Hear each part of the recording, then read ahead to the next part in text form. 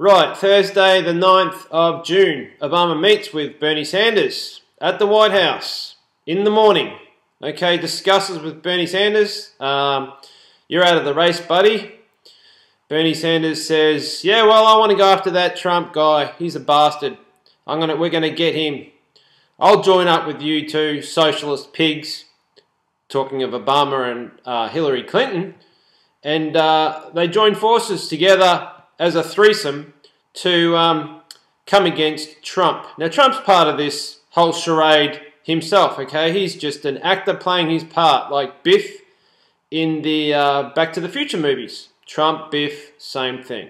Same deal. Depicted in the Hollywood film Back to the Future. Michael J. Fox. Okay, so they go after those three socialist commies, get together, and they go after Trump, who is presented as a capitalist, right? Not communist, although he is a commie himself. He's part of the problem. He's not part of the solution. He's playing his role.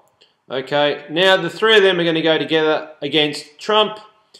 And what else happened on Thursday? Oh, yeah. Obama welcomes the LGBT community to the White House once again for the opening of Gay Pride Faggot Month, Sodomite Month, Do Whatever You Like Perversion Month, and it's, yeah, condoned by God now. Oh, didn't you know? That's according to Obama.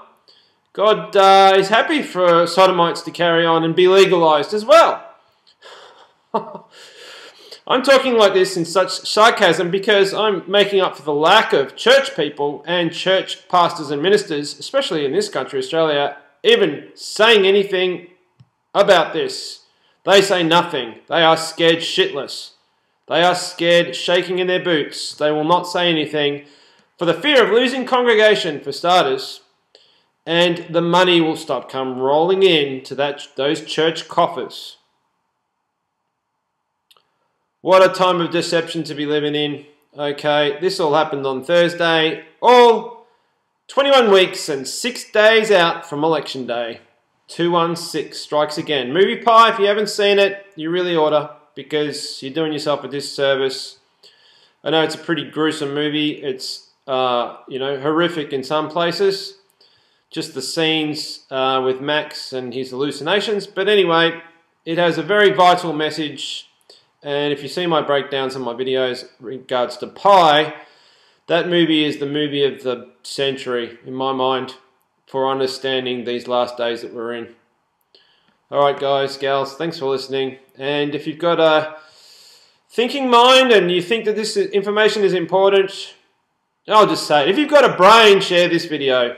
Thanks for listening.